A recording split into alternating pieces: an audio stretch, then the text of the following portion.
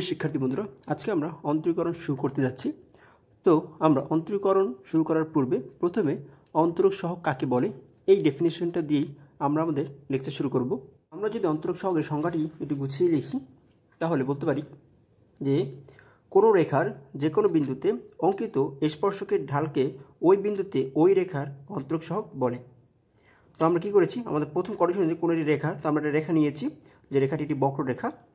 তো বক্ররেখার যে কোনো একটা বিন্দুতে, তো একটি বিন্দু নিয়েছি আমরা, এই বিন্দুতে অঙ্কিত স্পর্শকের ঢালকে, তো আমাদের কী করতে হবে, এখন যদি আমরা এই বক্ররেখাটির এই বিন্দুর অন্তরক সহগ বের করতে চাই তাহলে কী করতে হবে, সংজ্ঞা অনুসারে এখানে একটি স্পর্শ অঙ্কন করতে হবে। তো আমরা একটা স্পর্শ অঙ্কন করি, আমরা জানি কীভাবে স্পর্শ অঙ্কন করতে হবে। তো এই বিন্দু থেকে স্পর্শ করে যায় এরকম রেখা কল্পনা করতে হবে। এই যে রেখাটি রয়েছে, এই রেখাটি যে স্পর্শক, এই স্পর্শকের ঢালকে ওই বিন্দুতে, অর্থাৎ এই বিন্দুতে ওই রেখার মানে এই বক্ররেখার অন্তরক সহগ বলে। অর্থাৎ স্পর্শকের যে ঢাল সেটি হচ্ছে আমাদের এই বক্ররেখার অন্তরক সহগ। এখন ঢাল কিভাবে নির্ণয় করতে হয় এটা আমরা স্ট্রেট লাইন বা সরলরেখার যে ম্যাথ করেছি সেখান থেকে জানি যে ঢাল ইজিক্যাল টু ওয়াই এর ডিফারেন্স, অর্থাৎ ওয়াই অক্ষের ডিফারেন্স এবং এক্স এর ডিফারেন্স। সেটা আমরা সামনে মূল নিয়মে যখন আমরা ডিফারেন্সিয়েশন করবো তখন শিখে নেব কীভাবে সেটা করতে হয়। আপনাদের মনে রাখি সূত্র হচ্ছে ওয়াই এর ডিফারেন্স বাই এক্স এর ডিফারেন্স। আবার আমরা চাইলে এই অন্তরক সহগের সংজ্ঞাটি আরও সহজভাবে যদি চাই সেটা দিতে পারি যে কোনো রাশির পরিবর্তনের হারকে অন্তরক সহগ বলে। কোনোটি রাশি, এখন পরিবর্তনশীল রাশি বা ভেরিয়েবলগুলোকে মূলত আমরা x, Y, Z, theta, phi এই সিম্বলগুলো দিয়ে আমরা মূলত পরিবর্তনশীল যে রাশিগুলো আছে সেগুলোকে ডিফাইন করে থাকি। তো এরকম একটা পরিবর্তনশীল রাশির পরিবর্তনের হারকে অন্তরক সহগ বলে। ধরো কোনো একটি বেগে 5 সেকেন্ডের কোনো বস্তু 10 মিটার দূরে গেল, তাহলে এই যে 5 সেকেন্ডে বস্তুটির স্মরণ হলো কতটুকু বা ডিফারেন্স হলো কতটুকু, 10 মিটার। এই 10 মিটার হচ্ছে যার এই উক্ত সময়ের ডিফারেন্স বা অন্তরক সহগ।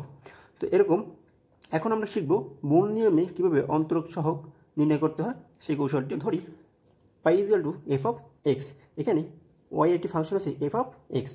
তো আমাদের মূল নিয়মে অন্তরক সহগ নির্ণয় করার জন্য আমাদের যে সংজ্ঞা রয়েছে অন্তরক সহগের, সেই সংজ্ঞা যে আমরা কী করেছি, একটি বক্ররেখা অঙ্কন করেছি পুনরায়, এবং এই বক্ররেখাটি একটি বিন্দু আমাদের নিয়েছি। এই বিন্দু বরাবর যে আমরা একটা স্পর্শ অঙ্কন করি দেখো এইভাবে, তাহলে দেখো এই যে স্পর্শকটি রয়েছে, এই স্পর্শকটি আর স্পর্শক তখন থাকে না, তখন এটি হয়ে যায় ছেদক, এবং এর জন্য দুটি পয়েন্ট পাওয়া যায়, পয়েন্ট 1 এবং পয়েন্ট 2। আমরা যদি এই পয়েন্টের প্রথম পয়েন্টের নাম দেই, ধরি এটি হচ্ছে এক্স এফ অফ এক্স, তাহলে এটি হবে x plus del x comma F of x plus del x. কারণ আমরা জানি যখন কোনো একটি চলকের মান পরিবর্তন হয় তখন আমরা সেই মানটিকে, যদি এক্স মান পরিবর্তন হয় তাহলে আমরা এটাকে লিখি ডেল এক্স, যদি পরিবর্তনটা বৃদ্ধি পায় তাহলে লিখি প্লাস ডেল এক্স, আর যদি পরিবর্তনটা হ্রাস পায় তাহলে আমরা লিখি মাইনাস ডেল এক্স। তো এরকম যেহেতু আমাদের এখানে চলকের মান পরিবর্তন হয়েছে এই জন্য আমরা লিখেছি এখানে এক্স, এখানে লিখেছি এক্স প্লাস ডেল এক্স, এখানে লিখেছি ফাংশন অফ এক্স, তাহলে এখানে লিখতে হবে function of x plus del x. এখন আমরা কী করবো, এই বক্ররেখাটির যে ছেদক বিন্দু রয়েছে, অর্থাৎ ছেদকটি রয়েছে, এই ছেদকের ঢাল নির্ণয় করবো। তাহলে আমরা পাবো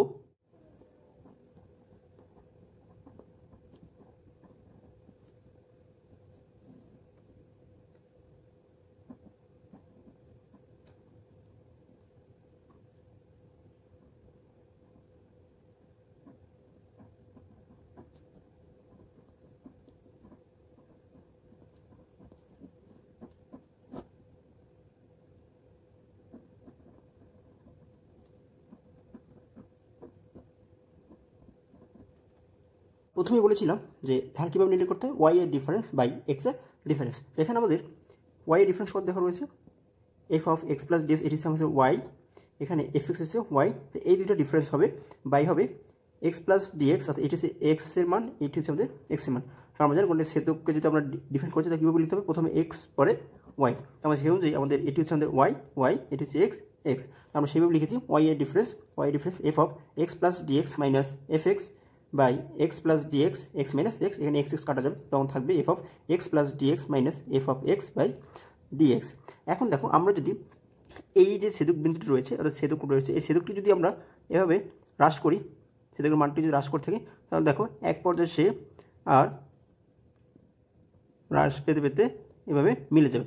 তখন আর এই ছেদক যেটি রয়েছে এই ছেদক আর ছেদক থাকবে না, তখন এটি হয়ে যাবে স্পর্শক, অর্থাৎ এই বক্ররেখার স্পর্শক। তো আমরা স্পর্শকের দুটি বিন্দু ধরে নিলাম, এটিকে ধরে নিই আমরা এক্স, এফ অফ এক্স, এই বিন্দুকে ধরে নিলাম আমরা x plus H, F of x plus H. তাহলে এখন আমরা কী করবো, পুনরায় এই স্পর্শকের ঢাল নির্ণয় করব।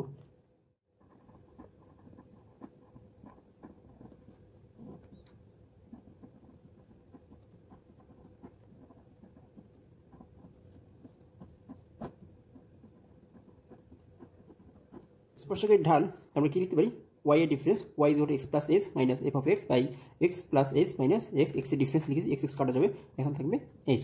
এখন দেখো আমরা যদি একটু ভালো করে খেয়াল করি, এখানে হচ্ছে ছেদকের ঢাল, এখানে হচ্ছে স্পর্শকের ঢাল, এই দুই ঢালের দেখো মানগুলো প্রায় সেমই। এখানে যে ডেল এক্স রয়েছে আর এখানে রয়েছে এইচ, এই দুটি মান যদি পরিবর্তন না হতো তাহলে দেখো দুটি ইকুয়েশন এক হয়ে যেত। তাহলে এখন আমাদের কাজ কি, যেহেতু দুটি ইকুয়েশনের পার্থক্য শুধু ডেল এক্স এখানে এইচের, তাহলে আমাদের এই এইচকে ভালো করে সংজ্ঞায়িত করা দরকার যে এটি একটি স্পর্শকের ঢাল, এটি ছেদকের ঢাল নয়। এবং এই ডেল এক্স, এখানে যে ডেল এক্স, এই ডেল এক্স একটি ছেদকের ঢাল, এটি একটি স্পর্শকের ঢাল নয়। এই কাজটি করার জন্য আমাদের কী করতে হবে, এই এইচকে ভালো করে সংজ্ঞায়িত করতে হবে। এখন দেখো এইচের যে মানটি কেন আমরা পেয়েছি, কারণ এই মানটি আমাদের একদম মানে জিরোর কাছাকাছি, অর্থাৎ এখানে ছেদকের মান রয়েছে এবং মানটি কমতে কমতে কমতে কমতে এক পর্যায়ে দেখো জিরো হয়ে গেছে। জিরো হয়ে যাওয়ার কারণেই আমরা এখানে একটি স্পর্শক পেয়েছি, আর এই স্পর্শক পাওয়ার কারণে আমরা এখানে স্পর্শকের ঢালটি নির্ণয় করেছি। তার মানে এই এইচের মানটি হচ্ছে জিরোর কাছাকাছি। এই জন্য আমাদের কী করতে হবে, এই মানটিকে একটু সংজ্ঞায়িত করে দিতে হবে এভাবে যে limit h tends to zero F of x plus H minus F of x by H. এই হচ্ছে আমাদের স্পর্শকের ঢালকে সুন্দর করে সংজ্ঞায়িত করার কৌশল। এখন আমরা বুঝতে পারি খুব সহজেই যে এইচ এটি একটি স্পর্শকের ঢাল, এটি কোনো ছেদকের ঢাল নয়। এই হচ্ছে আমাদের মূল নিয়মে অন্তরক সহগ নির্ণয় করার কৌশল। তো আমরা মূলত এই অন্তরক সহগকে D by D x F of x এইভাবে মূলত সংজ্ঞায়িত করে থাকি। তো এফ অফ এক্স মূলত হচ্ছে আমাদের এই যে আমাদের অন্তরক সহগটি নির্ণয় করেছে আমাদের মূল নিয়মে, এইটি হচ্ছে আমাদের এফ অফ এক্স, অর্থাৎ এক্সের অন্তরক সহগ, অর্থাৎ এক্সের সাপেক্ষে এফ অফ এক্সের অন্তরক সহগ। এখন এখানে যদি আমাদের থাকতো এভাবে ডি বাই ডি ওয়াই, তাহলে আমরা বলতাম এটি আমাদের ওয়াই এর সাপেক্ষে এফ অফ এক্সের অন্তরক সহগ। এই হচ্ছে আমাদের অন্তরক সহগ নির্ণয় করার কৌশল মূল নিয়মে। এখন আমরা মূল নিয়মে এক্সের সাপেক্ষে ই টু দি পাওয়ার এক্সের অন্তরক সহগ নির্ণয় করব। তো দেখো আমরা ফার্স্ট কী করব, যে ধরি late F of x is equal to E to the power x. এখন ফাংশন অফ এক্সের জন্য আমরা লিখেছি ই টু দি পাওয়ার এক্স, তাহলে আমরা function of x plus H এর জন্য কী লিখতে পারি, যেমন যদি এক্সের মান পরিবর্তন হয়ে গেছে, এখানে ছিল এক্স, এর জন্য লিখেছি এক্স, এখানে লিখবো ই to the power x plus H. এখন এই ফাংশন এক্স প্লাস এইচ এবং এক্স কেন লিখেছি এটা আমরা পূর্বে লেকচার থেকে জেনে এসেছি। এখন আমরা জানি মূল নিয়মে অন্তরক সহগ নির্ণয় করার যে সূত্রটি রয়েছে সেটি হচ্ছে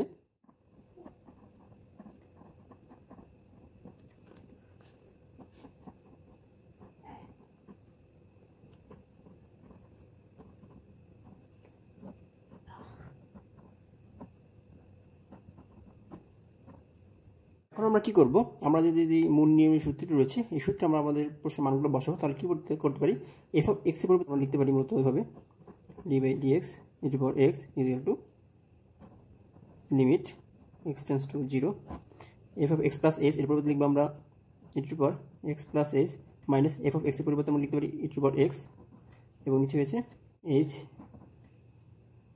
আমরা যদি এই অংশটি একটু সরল করি তাহলে কী করতে পারি, দেখো এভাবে limit S tends to zero E two power x plus H, এই যে পাওয়ারটি রয়েছে যদি আমরা পাওয়ার ডিস্ট্রিবিউশন করি তাহলে লিখতে পারি ই টু পাওয়ার এক্স, যদি প্লাস রয়েছে তাহলে এখানে থাকবে গুণ, তাহলে ই two power H minus E two power x by H. এখন দেখো এখানে দুটি এক্স রয়েছে, এই দুটি এক্সতে আমরা একটি এক্স কমন নিতে পারি, তাহলে লিখতে পারি limit x tends to zero E two power x, তাহলে এখানে থাকবে শুধু ই টু পাওয়ার এইচ, ই টু পাওয়ার এইচ, এখানে থাকবে হলে মাইনাস ওয়ান, নিচে রয়েছে এইচ। এখন আমরা এই এইচকে এবং ই টু পাওয়ার এক্সকে যদি আলাদা করে লিখতে চাই তাহলে লিখতে পারি ই টু পাওয়ার এক্সকে আগে নিয়ে আসি, ই two power x limit S tends to zero one by H, এই পেটুকু লিখতে পারি ই টু পাওয়ার এইচ মাইনাস ওয়ান। আমরা সূচক ধারার যে ম্যাথ রয়েছে সেই ম্যাথ থেকে জেনে এসেছি যে ই টু পাওয়ার এইচ এটার একটা ইকুয়েশন আমরা জানি, সেটা কীরকম যে e to the power x equal to 1 plus x by factorial 1 plus s square by factorial 2 plus dot dot dot এরকম একটি ধারা জানি। এখন দেখো এখানে x এর পরিবর্তে আমাদের এখানে রয়েছে h, তো আমরা কী করতে পারি, এটাকে লেখা লিখতে পারি 1 plus s by factorial 1 plus s square by factorial 2।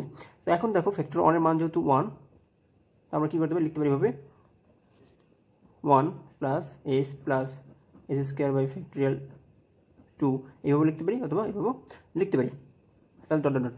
তাহলে আমরা কী করবো, দেখো এখন আমাদের এই কোয়েশনটিকে একটু সাজিয়ে যদি লিখি এই ধারণা অনুযায়ী, তাহলে লিখতে পারি e to the power ex limit x tends to 0 1 by h 1 plus h plus h square factorial 2 plus dot dot dot minus, এখানে যে মাইনাসটি রয়েছে সেই মাইনাসটি এখানে লিখবো -1।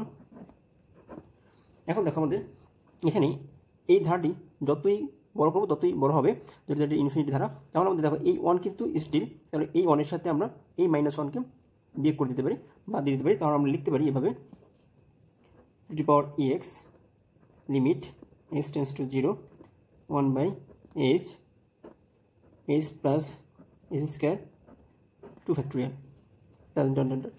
এখন যদি আমরা h plus h square by factorial 2 plus h square h cube by 3 factorial, এখান থেকে যদি h কমন নিই তাহলে আমরা কী লিখতে পারি, ইকুয়েশনটা কি e to the power x limit h tends to 0, এখানে h কমন নিলে h বাইরে চলে আসবে, তাহলে এখানে h থাকবে, এখানে থাকবে h নিচে অলরেডি, তাহলে এখানে থাকবে h এর পরিবর্তে 1, আর এখান থেকে কমন নিয়ে নিয়েছি, তার মানে এখানে কিছুই নেই, প্লাস এখান থেকে একটা h চলে যাবে, বাকি থাকবে একটা h 2 factorial plus h square 3 factorial plus dot এইভাবে।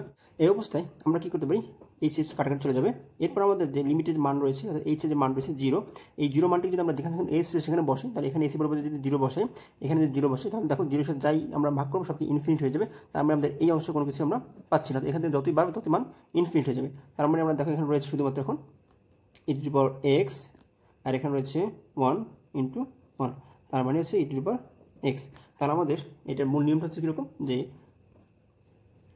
x এর সাপেক্ষে ডিফারেন্সিয়েশন, তার মানে লিখতে পারি d by dx e to the power ex equal to ex। আমাদের এটি হচ্ছে আমাদের অন্তরকরণের যে সূত্র, যার গাণিতিক প্রমাণ এভাবে আসতে পারে যে প্রমাণ করো d by dx e to the power x equal to e to the power x। তখন আমাদের এই মূল নিয়মের সাহায্যে এই প্রমাণটিকে করতে হবে। তো আশা করি সবাই ভালো করে বুঝতে পেরেছো। নেক্সট ক্লাসে আমরা আরও কিছু মূল নিয়ম অন্তরীকরণ সহগ নির্ণয় করবো। সে পর্যন্ত দেখার আমাদের জানি আজকের মতো এখানেই শেষ। আল্লাহ হাফিজ।